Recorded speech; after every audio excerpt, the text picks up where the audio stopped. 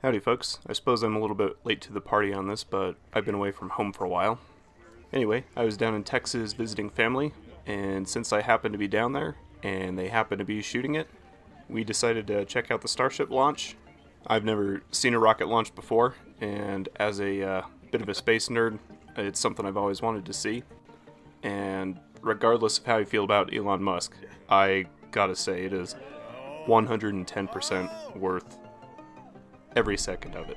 Anyway, our chosen viewing spot, along with a million other people, was the south end of South Padre Island.